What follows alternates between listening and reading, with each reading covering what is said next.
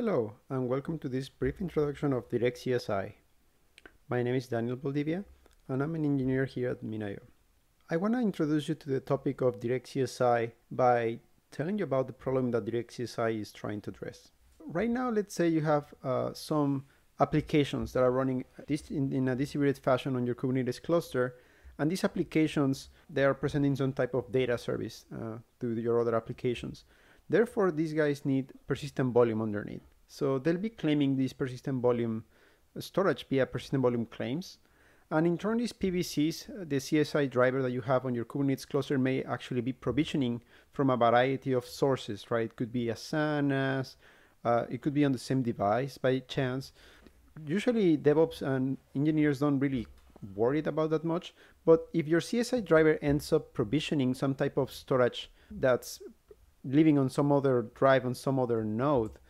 Now, every time your application is accessing a request through your application, you're paying the tax of this network call, right? So this network call is taxing all the throughput and all the operations that are going to your application, right? So this is one of the problems, right? So for applications that are quite intensive, when you have these additional tags, they bring down the overall throughput and performance of the system together. So to address this, we can actually use a specialized structure that Kubernetes supports called local persistent volumes. Local persistent volumes is as simple as mapping a local drive that you have on the node to present it as a persistent volume. And then the Kubernetes scheduler will actually take care of making sure to schedule pods on the same node where the local persistent volume is allocated. Now, this is like a nice solution that you can manually create these local persistent volumes and have them allocate, have affinity to the node where they are actually being modeled for. And this solves part of the problem. But then in reality, your applications don't tend to look like this, right? You're running multiple copies. Therefore, now the more copies of your applications that you need to run, you need to now start managing more local persistent volumes. And in reality, you usually run multiple copies of these applications, all intermingled, right? So you just ask Kubernetes, run these many copies, and you're expecting the storage to just be satisfied. And so in reality, you end up having multiple PVCs requesting multiple local persistent volumes, sometimes on the same disk, right? And sometimes you end up with multiple disks, right? So now if this scenario arises where you're actually provisioning the PVCs that are being allocated and stored in different drives or anything, it becomes complicated or harder to manage. So that is one of the problems, right? So you could try to address the persistence volume taxing problem over the network that I was describing earlier by doing local persistent volumes, but as you are adding more scale, the problem becomes more complex, right? That's the problem with managed local persistent volumes, right? This is something where you will have to develop some very tidy discipline to actually keep the show running and not running into any sort of problem.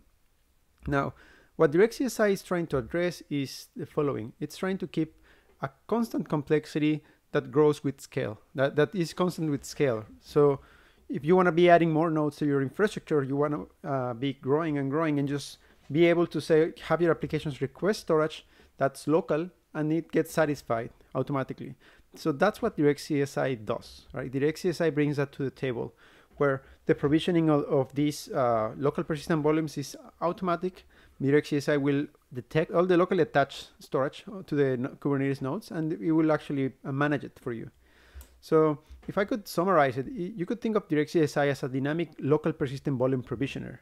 So that's the best way to understand it, because now in the sense of if you're the owner of the infrastructure, what you're going to be doing as you're adding more nodes to your Kubernetes cluster is just attaching local storage for them and then just letting DirectCSI take over those, as we'll see in a moment on the demo. And some of the things that make DirectCSI great is that it's cloud native, it's built only for Kubernetes, it's performant because nothing beats local storage for your applications, especially when you're building very large, very high performance applications that you're running them on your Kubernetes cluster. Nothing beats local storage. And it's very simple. And the beauty about simplicity is that it scales. So that's the three core features that DirectCSI is bringing to the table. So at this point, I would like to take a break from the slides and then give you a walkthrough through how to actually install DirectCSI, deploy an application. In this case, I'll be deploying a Minayo object storage that's just requesting storage out of Kubernetes and getting it satisfied by some CSI. In this case, DirectCSI will be the one that satisfies the requirement. So let's go into the demo now. So I'd like to start the demo by actually installing DirectCSI, the kubectl plugin, right? This is extremely easy. With any modern kubectl, you can just do kubectl crew install DirectCSI. And this is actually bring the plugin to your local system. Now that after you actually have executed this command, you now can do kubectl DirectCSI install, which will actually install all the required resources on your cluster, as well as detect all the locally attached drives and announce them under the DirectCSI drives CRD. This is pretty much it, and that's it. Now we're ready to go. So now, if you type kubectl DirectCSI drives, you can see you have a few subcommands here ready, right? You can see access tiers, format, list the current set of drives, release and unrelease them. So let's do something along the lines of seeing what I have on my system by typing list. So here you can see I have plenty of NVMe drives, as long as other type of devices mounted on my computers. So what I'm gonna do is actually, I wanna format all these 932 gigabyte drives, right? So these are partitions on all of these NVMe drives that I actually wanna use. So I'll go with all my drives from 1 to 10, and only that partition 1. So let's do that now. To achieve that, I'm just gonna type a format command. And now this is the command where I'm actually telling, okay, these are only the specific devices that I want you to format, right? And that's it, right? Let's just hit run. That's it. So now let's list the drives again and see what's the status of the drives. I can see that all the drives that I wanted to actually start using and consuming are actually ready for consumption. So that's all I need to do, right? And even if I were to check on my kubectl get storage classes, I will see that now there's a DirectCSI class that I can start using right away in my applications. In this case, let's set up a Minayo object storage application that will actually house some data, and we'll actually be using this storage class. So this is what I want to show you now. So far, we just installed DirectCSI. It immediately detected all the locally attached volumes across all the machines that I have. Now I just format them, right? This made them available immediately to the cluster. So now what I'm going to do is install, right? So some object storage, just to showcase the usage of this CSI driver. So let's install Minayo really quick. So I'll do kubectl crew install Minayo, right? So this is also going to bring the kubectl plugin. And now I can just do Minayo init, and this will install the latest Minayo operator. That's it. I even get a suggestion on how to get a nice port forwarding started. So if I run this kubectl Minayo proxy command, I can see that I get a JWT token for authentication and even a nice address that I can just visit on my local browser. So after going to localhost 9090, you're going to be greeted by a login screen where you can actually paste the JWT token that was granted by the kubectl Minayo proxy command. And then you're inside the Minayo operator UI where you can quickly provision object storage. So case in point, let's do some big data storage for US West. I'll place this on a namespace in Kubernetes, and you can see that I get the list of storage classes that I have available on this cluster. In this is particularly DirectCSI storage class was installed after we installed DirectCSI. So I'll go with 4 servers, let's say 10 drives per server. And right now, let's go with something conventional, 10 terabytes of capacity for the moment. And that's it. Let's just keep it at that. I'll just hit create, and that's going to pretty much give me a set of credentials that I'll be using to access my tenant once it's provisioned. I'll back those up. And now I'll just wait. So now let's go and see what's happening behind the scenes on this Kubernetes cluster. So if I do now kubectl get pods on that namespace that we just saw, I see that my pods are pending. So what about the PVCs, right? So have they been created? Yes, and they're slowly being satisfied, right? I can see all these PVCs getting created. And at the same time, all these PVs that belong to this DirectCSI class are also being created. So now this is all of these PVCs that were requested by my stateful sets are in turn getting satisfied by DirectCSI with these underlying slices of the underlying volume. If you recall, I had 932 something gigabyte NVMe sticks, and now I'm actually getting these chunks of 256 out of those drives, and that's it. right? So as simple as that. Now let's see my pods. They're now all up and running, which is super nice. Now, if I were to go back to DirectCSI and ask it, okay, DirectCSI, what's going on with my cluster? I want to understand how many volumes, how much capacity have you used? I could go back to drives and list them. I will see that immediately out of all these locally attached NVMEs that I have on my system, some capacity it's already been used, and there's actually one volume inside of them. Right, these volumes represent the PVs that were created to satisfy the PVCs for my stateful set. But now I have some nice way to understand, okay, what is the usage on which machine, right? So I also get that information. If I want to, I could also go and list the volumes, right? So get a nice list of volumes and see what's going on. I see other applications that were deployed using stateful sets. They are smaller drives, 5 gigabytes. They just requested storage using this storage class, and they were satisfied immediately. And I didn't have to actually go on a per machine basis, selecting, okay, let me slice some of these drives and allocate it and give it to this application. It's all been done for me, right? It's all been automatically by DirectCSI.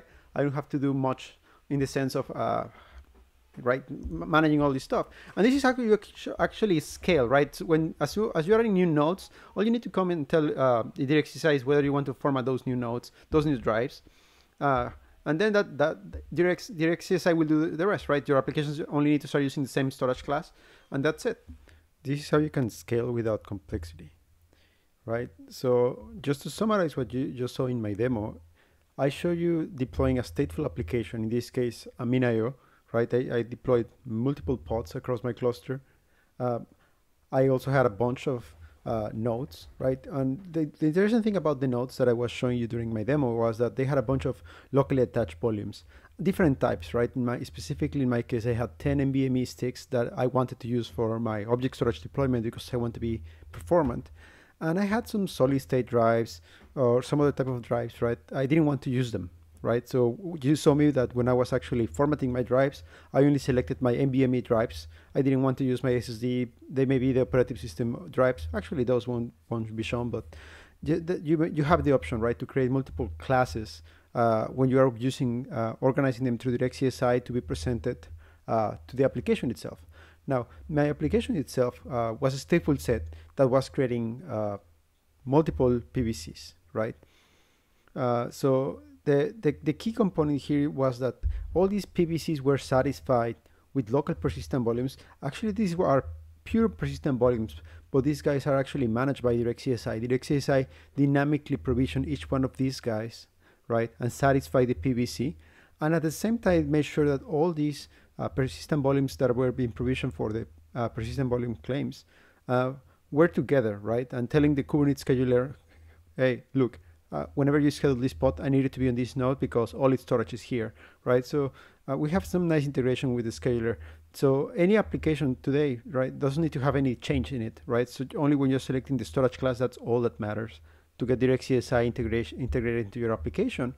And everything that you need to get started is pretty much tell DirectCSI, look, I want you to take either these many nodes or these many drives across all nodes, right? So if you have some infrastructure that looks the same, it's as simple as that. You don't have to do any complicated setup or anything. And this is how you can actually scale very large. Right now, every time you do a new node, you're going to fire up your DirectCSI CLI and format those new drives, and that's it, right? Applications can now start expanding into those new nodes.